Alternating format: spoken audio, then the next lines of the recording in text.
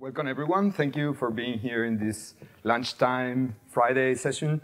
My name is Juan Pedro, and I'm a freelancer, consultant, contractor based in Berlin, in Germany, working a lot on interactive software. And today I'm going to talk about the most valuable values. Values here, not as in ethics or economic value. They could be very interesting topics as well, but of course, as in our favorite topic as C++ programmers, value semantics.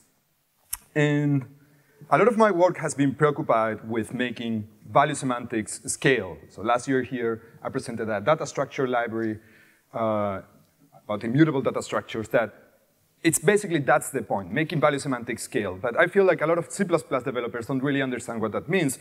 So I decided to make this talk a little bit more philosophical, conceptual about how to talk about value semantics and how to talk about value semantics in the context of software architecture.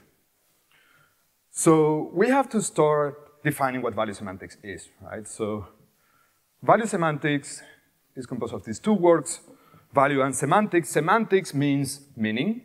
And so basically value semantics is about attributing meaning to our programs, understanding what they are through values, through the values that are expressed in the code of our programs. And what are values? I'm going to start just by giving examples. And these examples are not, don't think about code, right? Think just about values outside of code. You can talk about them without being programming. So the number 42 is a value, that's an easy one, or an integer. A color could be a value. A string, a name is a value. A function is a value. It's a special kind of value, right? Because it's a relationship between other values. And in these representations, it also introduces names. We name values, that's very important. We name here the relationship itself with the name f, and we name any value with the name x to be able to establish this relationship. The set of all natural numbers, is it a value? Of course it is a value. You may say, oh, but I cannot represent it in my memory. Well, you can definitely put it in a slide that is finite, so you can represent it in your computer maybe somehow. And anyways, computers are not the only things that do interesting things with values. So I find that, oh, and one thing that is very important here, though, is that what you're looking at in this screen, they are not the values themselves. You're looking at representations of values, right? These are characters printed on a screen, energy, atoms. The real values, they are the concepts in your mind, the ideas that you get when you see these things somehow, right? Which are probably other representations in neurons or whatever, but the experience you have when thinking about these things, that's the real value. So I find it very useful to talk about values. The metaphor that the philosopher Plato used when he talked about his notion of Platonic ideas, that is represented here in this picture. He introduced this metaphor, which is the myth of the cave. He argued that we are like the slaves here in the bottom right corner of the screen that are entrapped behind this wall, and we can see only reality through the shadows that are projected, oops, sorry. Getting used to this one, that are projected over the wall of the screen, in the wall before us, but the reality is different, right? These shadows is the real world that we see, the material things, the representations, the bits, the ones and zeros. But the reality itself is the ideas that are pure, that are more like values behind us. Here I put this particular value, Juan Pedro Bolivar, that's my name. I put it in quotes to emphasize the fact that I'm referring to the string. But if I remove the quotes, if I'm talking about myself, am I a value? Well, let's follow the Platonic metaphor and try to think if we associate values with Platonic ideas, am I a Platonic idea? Well, they are abstract, they are immaterial, they are necessary, so there is no prior condition necessary for ideas to exist. They are not composed of atoms. they are eternal, right? They're never born and never die. An idea is just there floating in some vacuum. And they are immutable, right? You cannot really change an idea. You can derive other ideas and other definitions, but an idea itself, well, it exists in this space that is eternal and immutable. I myself, well, I think I am concrete, and I am material. I exist. I'm here in this space. You're seeing me, I hope, on stage. I am contingent, right?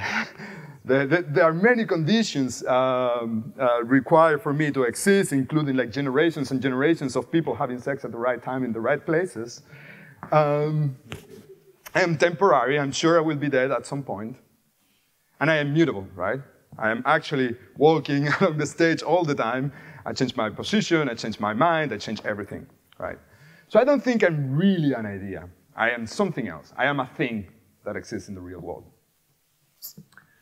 And before people accuse me of Platonism, I must say that I actually think that Plato was wrong. I'm not an idealist. I believe, unlike Plato, that the things that exist in the real world are more real than the things that exist in this ideal world. However, ideas and values, they are useful, and they are useful tools for thinking, for two reasons. One, they are abstract, and this means that they are about forgetting, right? Ideas contain less details than the reality, the complex reality that they come from, so they are useful to think in this sense. They are forgetting, but they are also remembering. I can have ideas about a thing even when the thing is not exist or its representation is not present, right? I can close my eyes, I don't see you guys, but I can reason about you because even though, so you exist, but I also have an idea about who you are in my mind that I can represent as a value and I can think about. So, if things are not values, how can we create this connection between the things that exist in the real world and the values? And this is, I think, one of the big challenges that we face afterwards as software developers. And of course, one obvious way is to have one value that represents the whole existence of a thing, right? So we can imagine the movie of one person's life, like this one, right? Encompassing all their states. And this is just a value, right? If you're thinking about programming, you might think, well, this is very expensive to store in memory. And there are also values that, for example, there are things that are alive, right? So how can you talk about my life as a value when there are parts of my life that hasn't happened yet? But there are many ways, actually, in computers that you can use to do this, right? Like you have functions over time. This is a value that represents the whole existence of a thing in a deterministic system. You can have a stream of events that you can transform and reason about. And even though you don't know the events that come in the future, you can reason about it. There are many ways in which this representation is useful.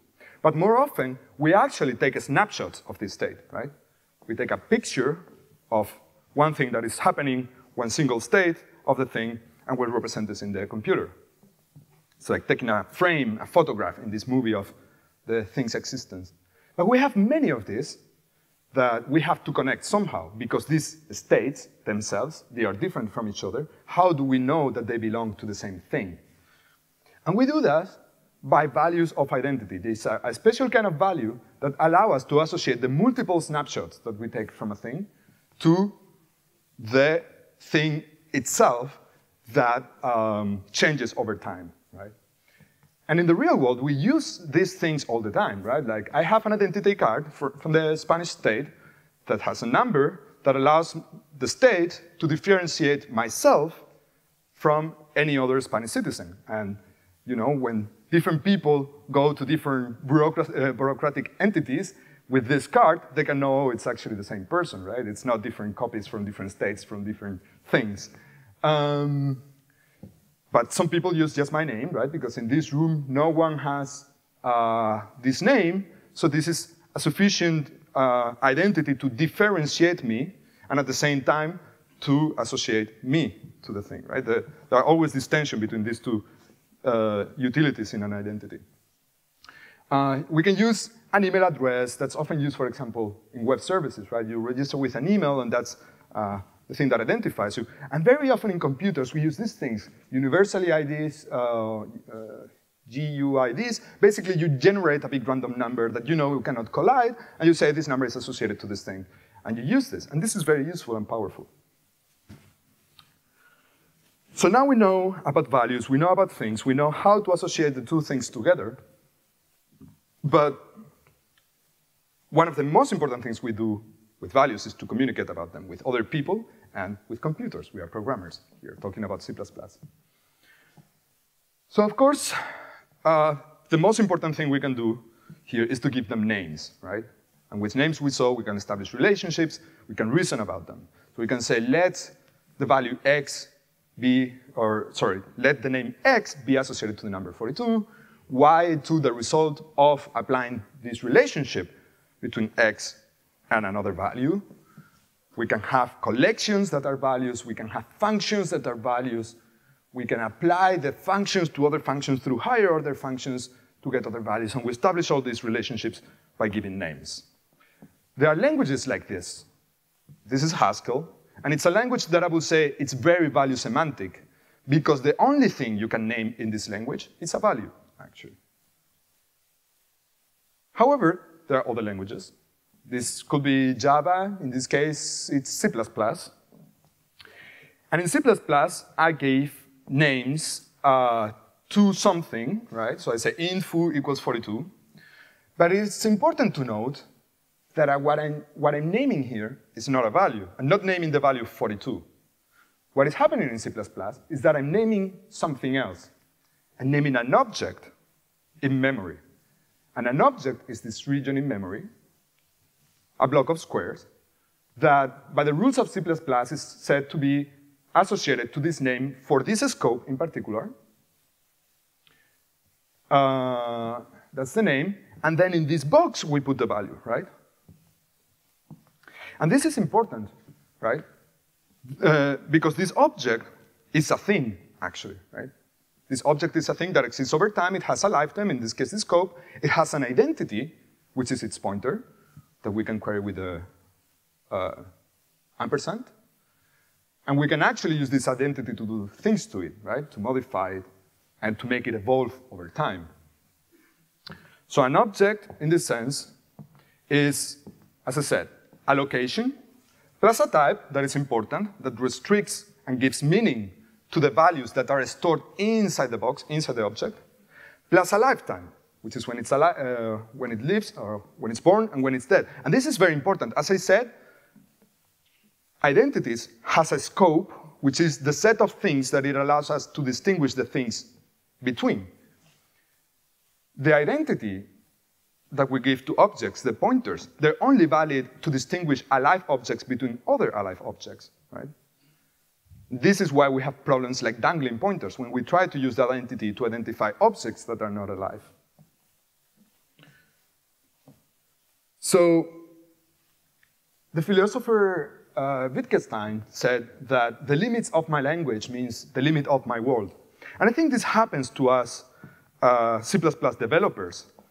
And it creates a phenomenon that I'd like to call object fetishism, which is that when all you can name is an object, everything starts looking like an object, right? And we start modeling the world like objects.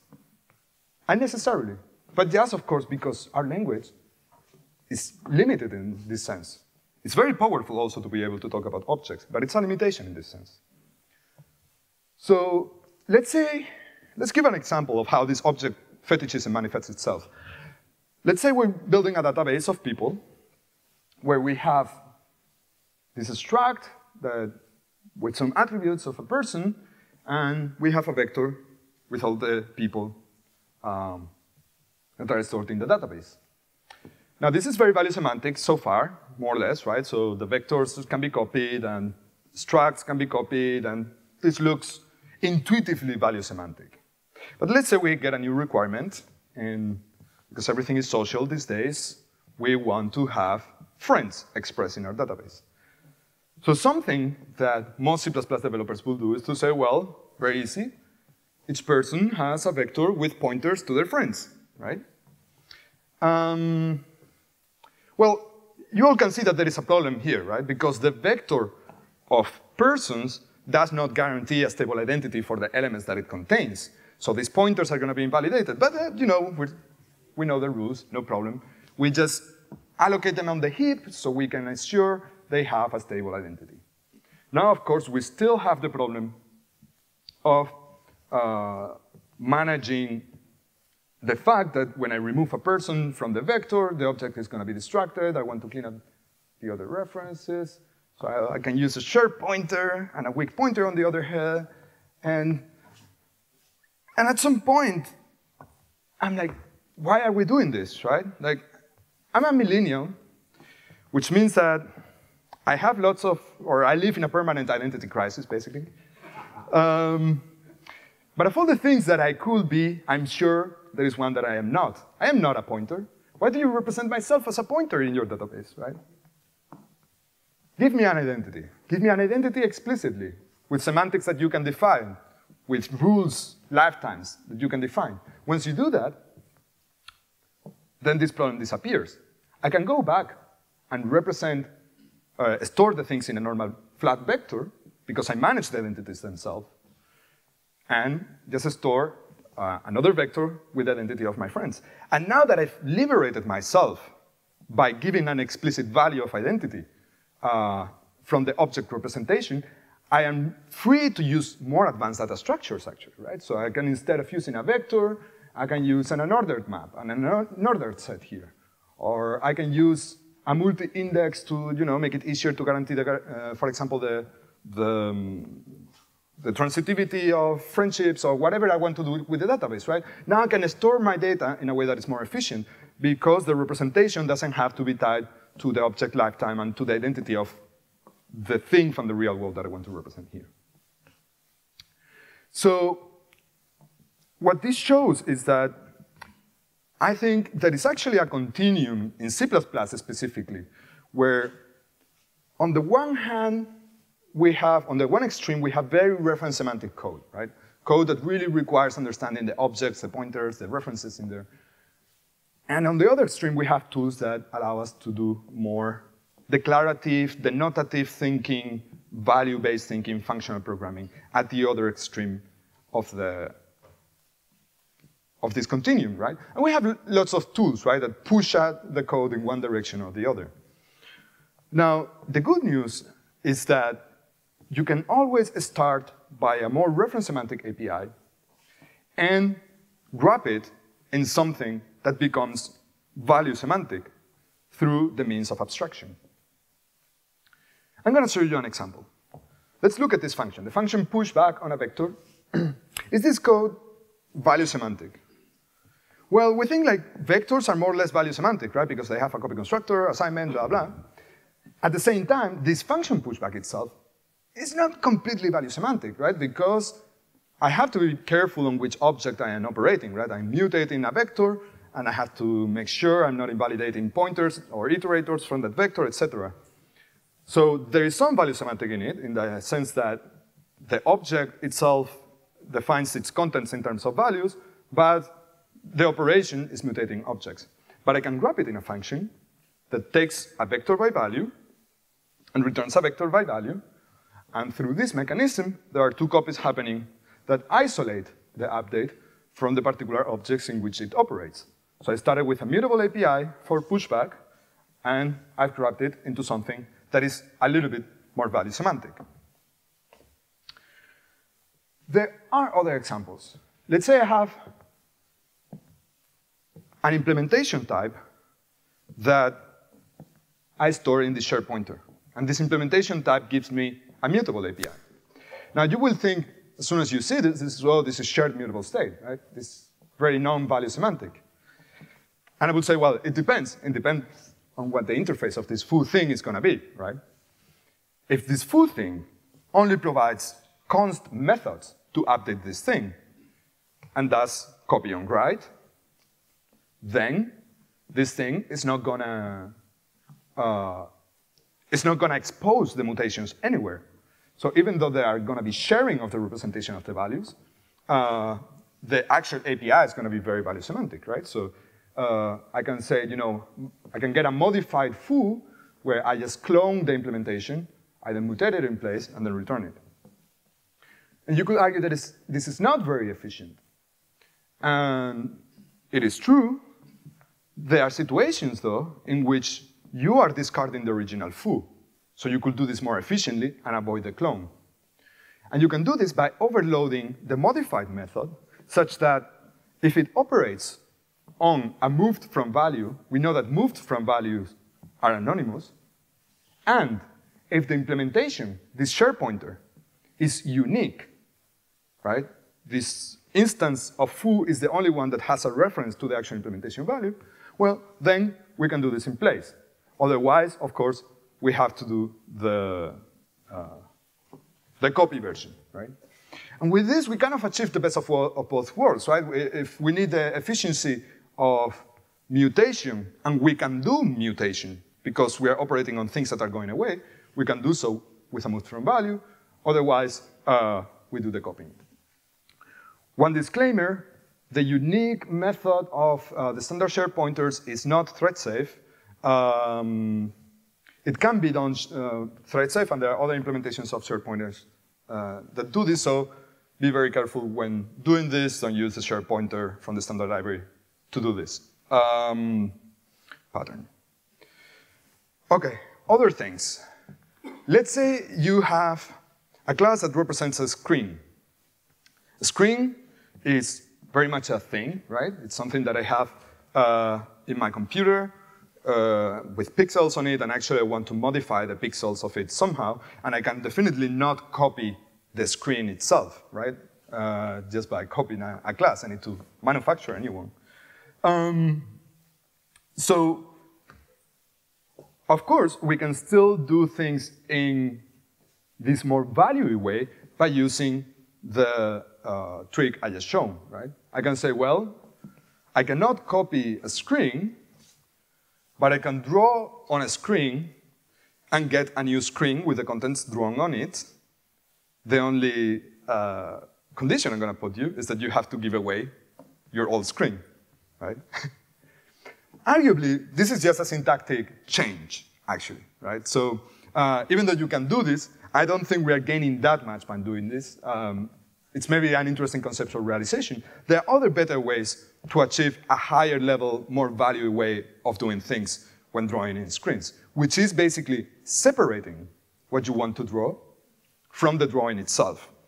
And one pattern to do this is by, for example, having the draw method not draw the pixels to the screen itself, but returning a function that requires a context, probably something from some subsystem that is hard to get, right? It's like the IO monad if you do Haskell, that actually draws the screen. These functions, they can be composed, so you can get this function and compose it with other ones using function composition and create an elaborate drawing without drawing itself. Then this is returned somewhere in the system that will actually evaluate this set of functions in the appropriate context and apply the side effects. You're decoupling the description of what you want to do with the side effects themselves. Okay, another technique to raise the level of abstraction. This comes from the web world. Let's say you want to manipulate a document, in this case, the document that is represented in a website. So you want to represent this document as a value. And then eventually, you know, the user clicks a button, and you need to change the document. You want to add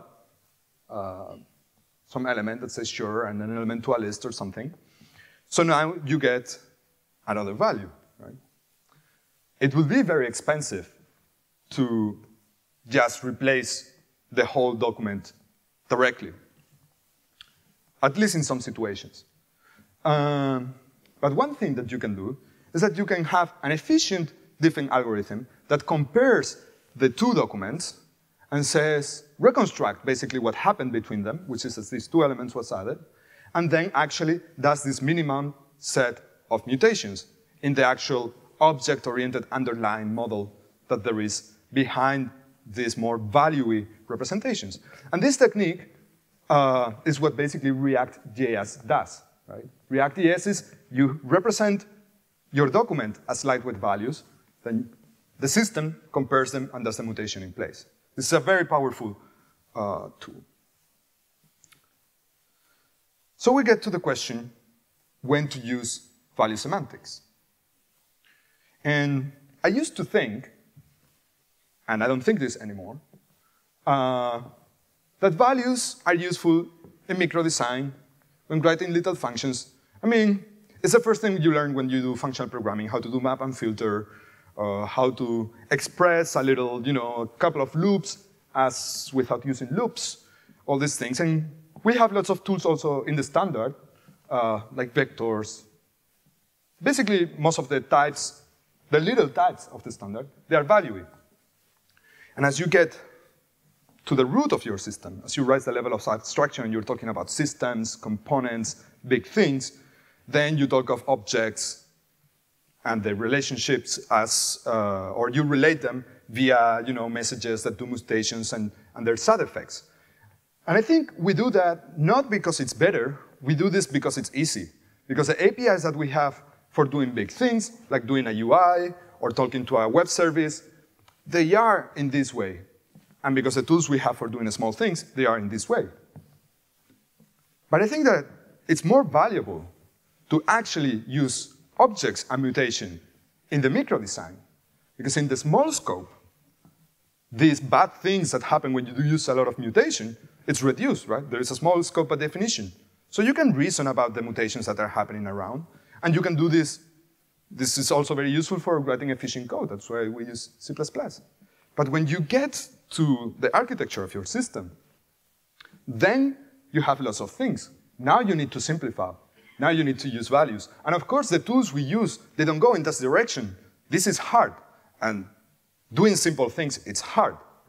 But because it's hard, it's actually because it's the reason why it's valuable, right?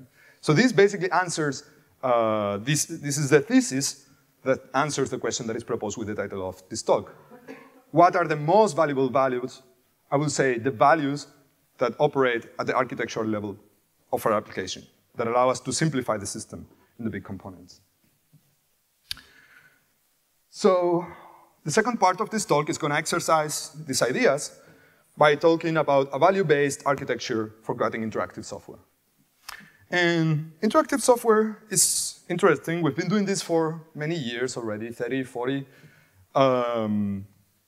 And there are some very established architectures and patterns that you use, even though anybody that has written in big interactive software knows they are widely unsatisfying, right? So the standard way of doing things is a model controller view and CV or MVC architecture, where we have this model that is observed by the view.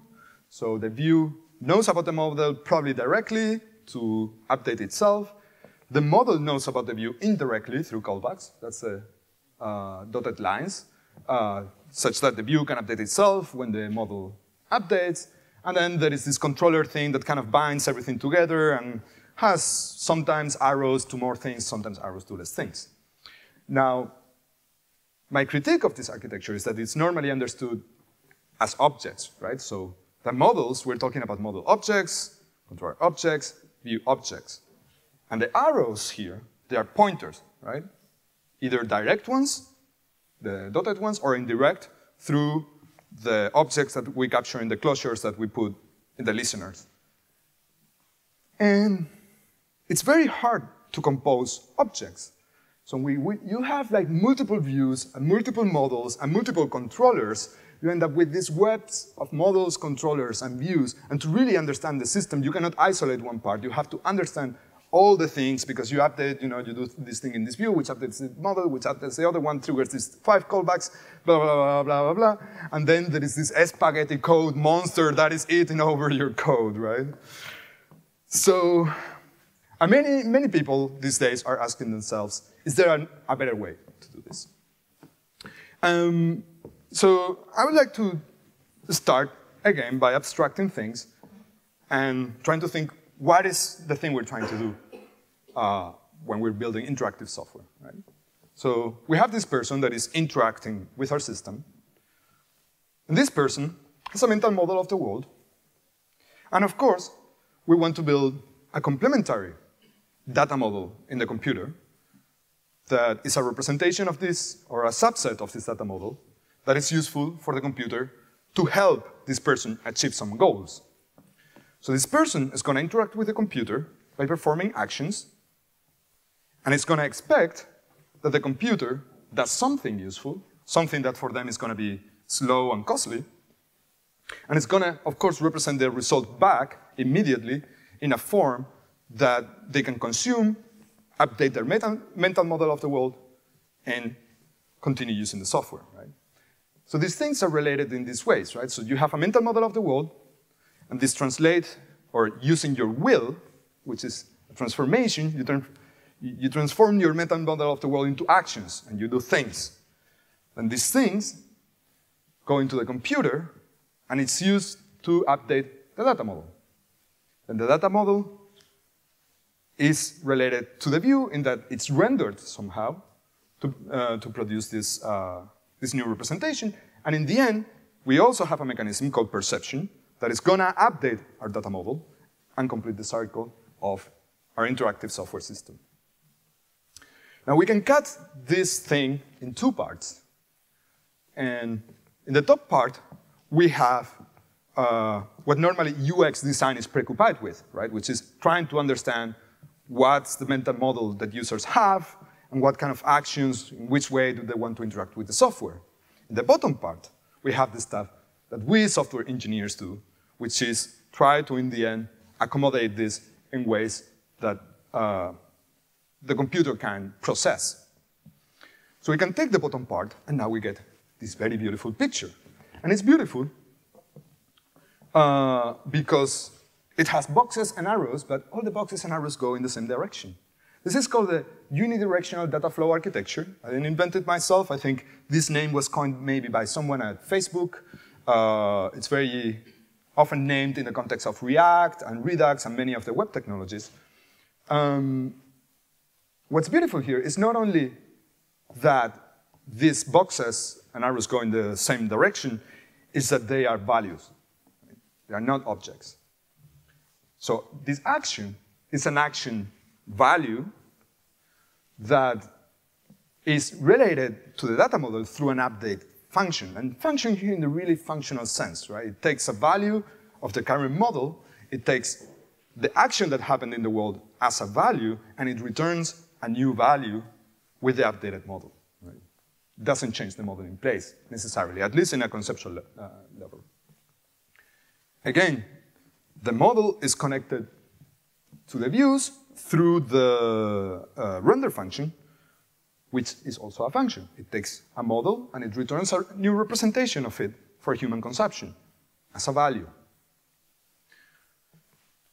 If you don't have React, which is what allows us to implement this render function efficiently in a web browser, you may also use, for example, an immediate mode API, which is going to use side effects to actually render the view. But I believe that in many ways it's actually conceptually similar to this pure render function. Of course, somewhere in the system, you're going to have something that hooks a way in which this view can lead to the generation of new actions, right? So you have a dispatch function that will happen asynchronously and that triggers this cascade of updates. I'm going to give you an example of how to implement this architecture. And it's going to be a deceptively simple example. Wait. The advantage of that is that, well, you're not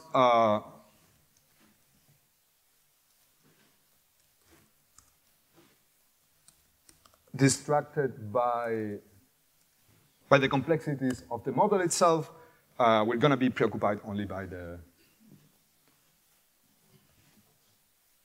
architectural aspects of it, I think. It's maybe too big.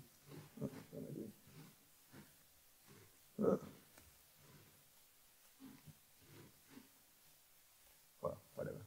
Maybe it's, no, it's not fine.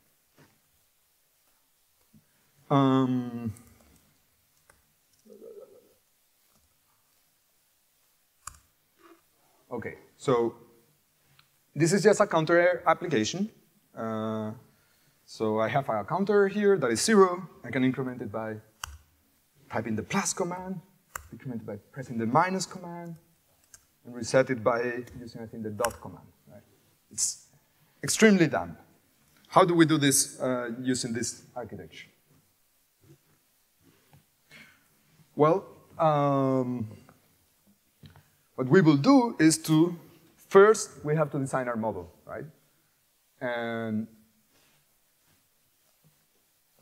in this case, it's just an integer. We put it in a struct here. It doesn't even need to be in a struct, just to give it a more explicit name. Then we have the actions, right? We want to represent them as values, so I'm going to give them types, and an instance of each of these types is going to be the value that represents this action. So I have the increment action, the decrement action, and the reset action that tells also the value it wants to reset it to, which defaults to 0. Now, these values, they have different types. Since I only had one update function in my architecture, I need to merge them such that I can get one single action type. I use this std variant, the new C++17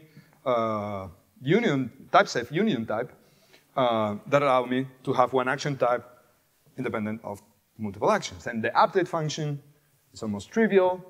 I just have to visit the variant and say, depending on which action, I return a new model with the value incremented, decremented, etc.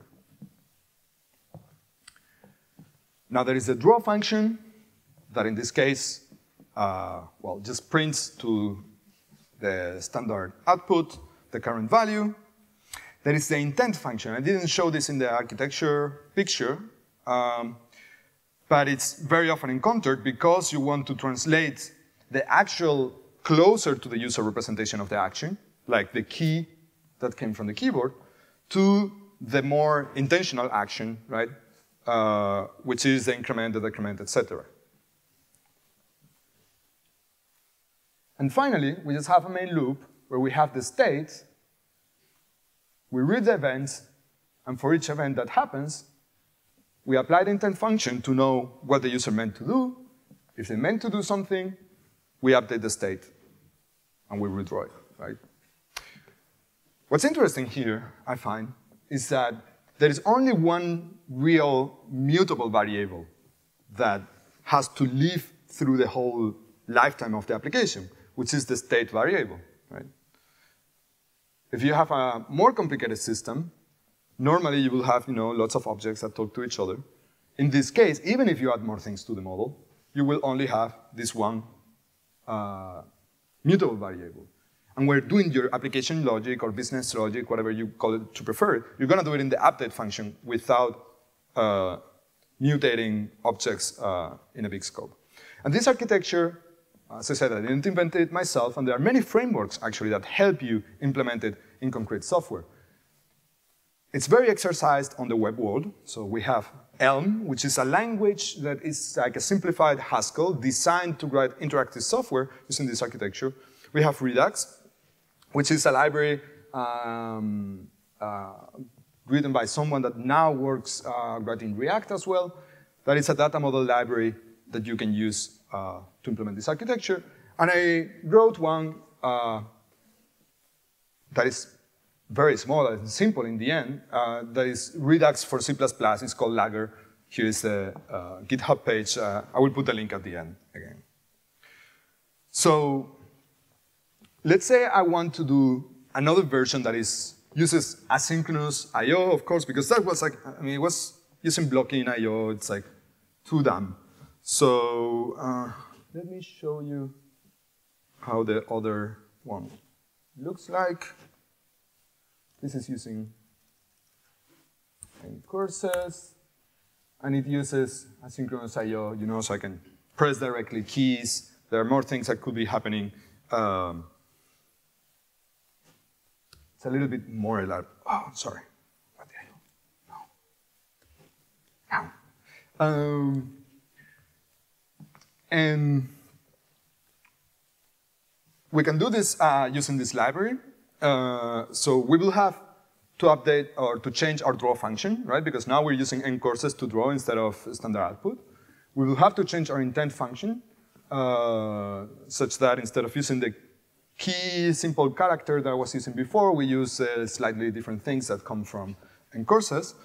And then I need to instantiate a main loop device. In this case, I'm using IO service, but you could have something else if you're binding with something else. And then the main function of the library is this make store function, where I pass it as a template argument what kind of actions can happen in my system, and then I give it my initial state, my update function, my draw function, and then my main loop. And it binds all these things together and provides me with an asynchronous save dispatch function that glues everything together, right? So finally, I also instantiate this terminal object. It's a little IO service friendly wrapper around nCourses I wrote. And we say, well, when there is an event coming from the terminal, dispatch an event, dispatch an action in the store, right? Which triggers the cascade of this data flow architecture. And then we just let the application run. Now, one of the big advantages of this architecture is that we can automatically extend our application and implement generic tooling that operate at data model level. So, for example, I wrote a debug tool that allows you, it's a time-traveling debugger, that allows you to go back to any previous state of your application. We can do this so just by simply instantiating, in this case, a debug server, because this debugger is going to be exposed to the outside world through a RESTful API, and it's going to give me like a web browser UI to use it. And I just have to say enable debug with this debug server when building the store, and this is enough to get the time-traveling debugger in my application. I'm going to show you how this works. All right. So if I use, oh, actually, this one is enough. So I navigate, I use it a little bit, and then I open Firefox. I go, can't see.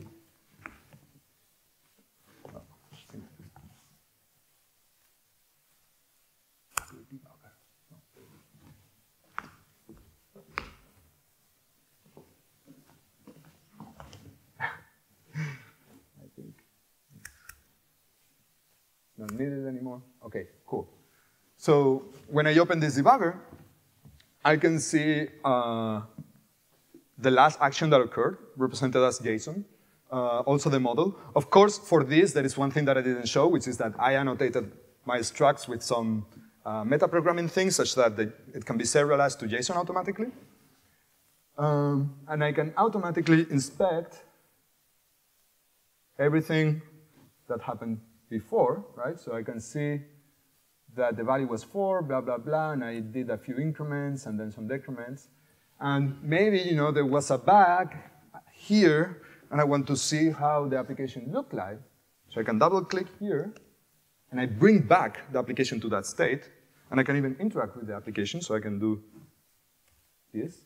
And now, of course, it erased the rest of the history, and it's like basically I did undo in the application, right? I get like a global undo in my application.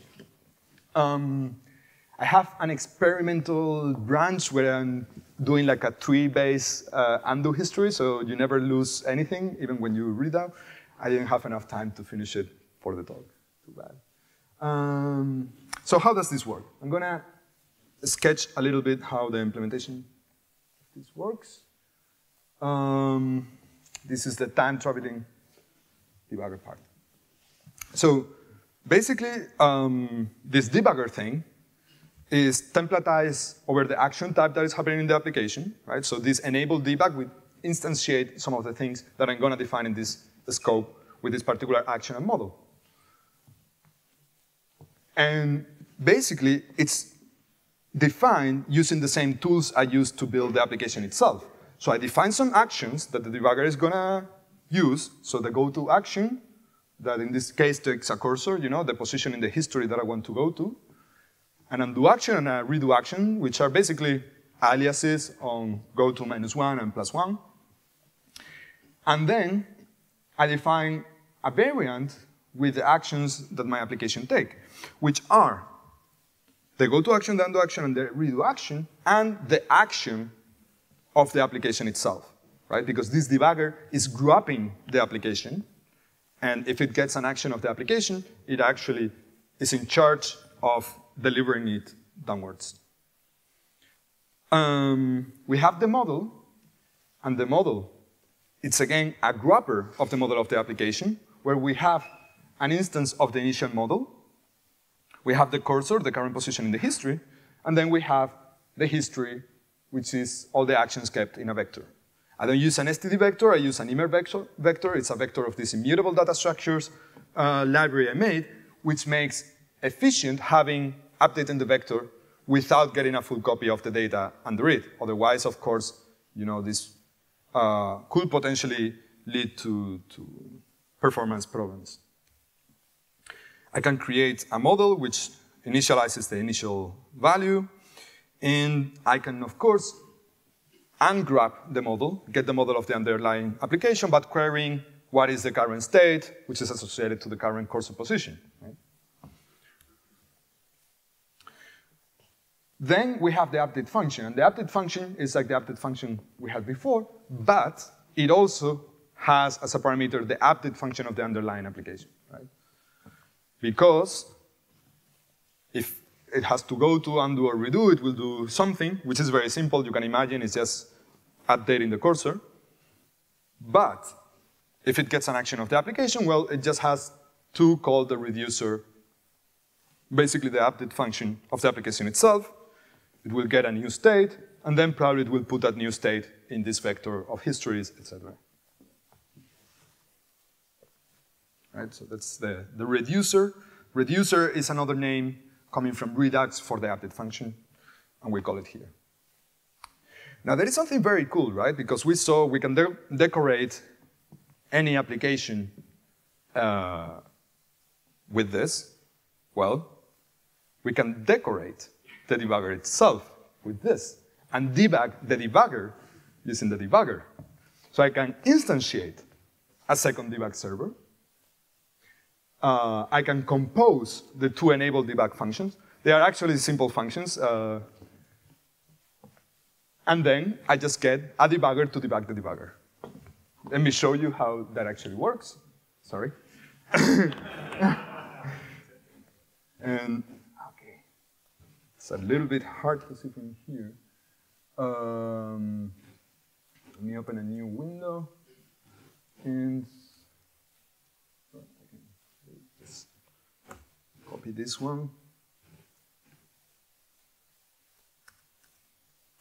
And this doesn't work because I should have executed this one, which is the one that has the mechanism debugger. Okay, so I'll do a few things here, right? I have some history here. And then here, okay, I have actually a history with the same number of steps, right? Because I did a few things in the application that did the same number of things in the debugger. Now, in the debugger, I can say undo a couple of times.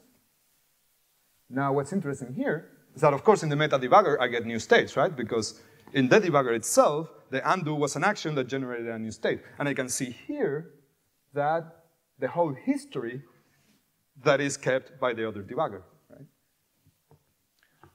So this is very interesting way to see, the power of these compositional elements of these architectures that we're promoting. As I said, and I guess you hinted, we can do this one extra time, right? And now we get this cube of histories. What is going to happen here, if I go ahead and run the meta debugger, right? I should be able to go back in time and then go back in the debugger of the debugger, which goes forward in time, and then go back in the debugger of the debugger of the debugger, which goes again backwards in time, in another dimension or something. I don't know, let's try. What's happening here? No, this is not what I meant. I'm sorry. Just a minute. Oh no.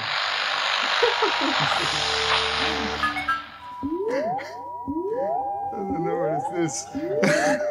Hi, I am Juan Pedro Bolivar, representative of the Berlin delegation in the Intergalactic Federation of the year 2048. This is a message of love and peace, sent through a time-traveling meta-meta debugger to C++ developers of the year 2018.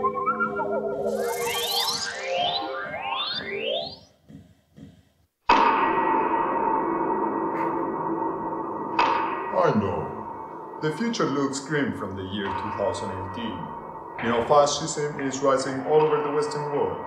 Twitter is driving us into collective madness. And worst of all, JavaScript is the most used programming language in the world. What? But never underestimate the power of human ingenuity and collaboration.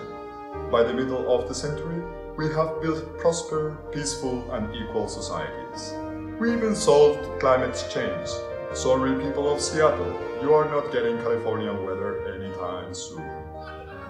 But most important for us developers, object fetishist programming and spaghetti code monsters are now a thing of the past.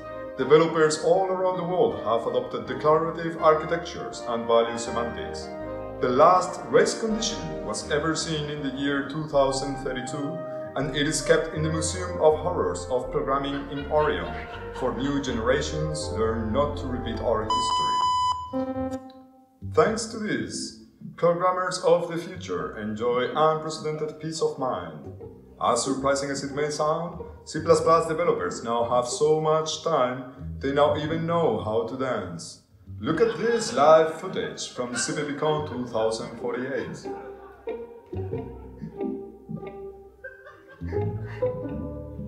So remember folks, avoid share mutable state. Bye, Tovarishi!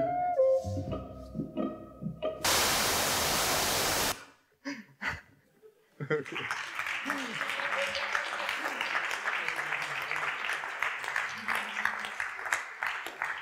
Let me please make sure this doesn't ever happen again. Okay, well, sorry for that interruption. I guess this is, anyways, a good point to bring some closure to the talk. So let's try to talk about some last further topics that you can research if you are interested and you like the ideas proposed in this talk. So one thing that I didn't talk about in this talk is how to do when you need to do side effects that are derived from the logic that happens in the update function, right? So your update function analyzes the action, and then you realize, well, I need to load a file, or I need to save a file, or make a network request. There are different ways to include this in this Redux architecture. One of them is by having effects be a function that is evaluated in some context that is hard to get. And the update function can, in this case, return the new model, that is a value thingy, and it can return the effect without calling it itself, that is then later going to be applied in the real world. Right? This is, for example, what Elm does with something they call commands, and there are several extensions to Redux that also do it. It's also supported by the Laggard library. Another thing you might be thinking about is, well, these examples were very small, the amount of data was very small. What happens if you have very big documents with lots of data? How do you make that efficiently? And I gave a talk last year at CppCon where I talked precisely about that. So if you're skeptical about whether this can work for big documents, see the immutable data structures talk. And that also shows a text editor that is now using this Laggard library directly. And you can debug with this time-traveling debugger. So it also has a little bit more complicated logic, and you can see a little bit how this scales as you add more elements to the system. Also, this architecture that I propose here, of course, has quite interesting applications in the context of interactive software, or some subsets of it. But I didn't talk so much about the scenario. I don't know if you remember the different ways we had to model things in a computer, where the first one was having a value of the whole existence of the thing. That's very useful too, and there are very good tools also for doing that in C++. I recommend this talk by Kirk Schupp about RX C++, which is a library he wrote. It's called no-row std thread, which basically gives you these composable streams of elements that I believe is a way of modeling the world through values that represent the existence of things, even things with an unknown future, streams of events. And yeah, just finally as a conclusion, I think of all the things you've seen, the takeaway is this. Even though it's hard, even though it's not always perfectly possible, try to use value semantics, value thinking, declarative thinking when you move up in your architecture, when you move to the big components of your system, and leave the objects for the low-level details and try to think about how to connect these two in a way, of course, that is not leaking and moving safely from reference semantic to value semantics. Thank you very much. These are the links to all the projects that I just presented, also my personal website. Yeah, thank you very much for listening.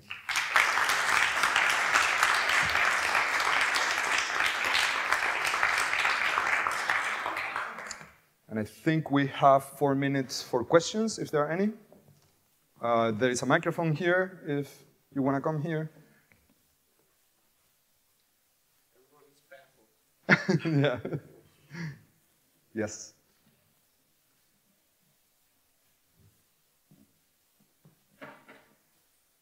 Do you have any benchmarks? Benchmarks? Yeah. Of what? How, I don't know, just something to indicate that there's not a lot of overhead associated with this approach. I mean, the architecture itself, it's hard to benchmark, right? Like, you will have to write 2 applications with the same purpose and compare them. As I said, there are tools in particular, like the data structures, that I believe make this architecture performant. And that has lots of benchmarks. In fact, I wrote a paper for the International Conference Functional Programming, which has like more rigorous academic benchmarking in it. There is also the text editor I mentioned, which can edit files up to several gigabytes with very fluid operations and interactions. So yeah, I believe these techniques can be made perform for sure. Very often it's actually more performant than the equivalent messes of object things and million callbacks that update things, and you end up updating everything twice because you don't know what's invalidated anymore. Of course, it depends on the particular systems, the requirements, and everything. Cool. Thank you. It's very interesting. Yeah. Thank you. If you're too shout, you can also shout the question and I will repeat it.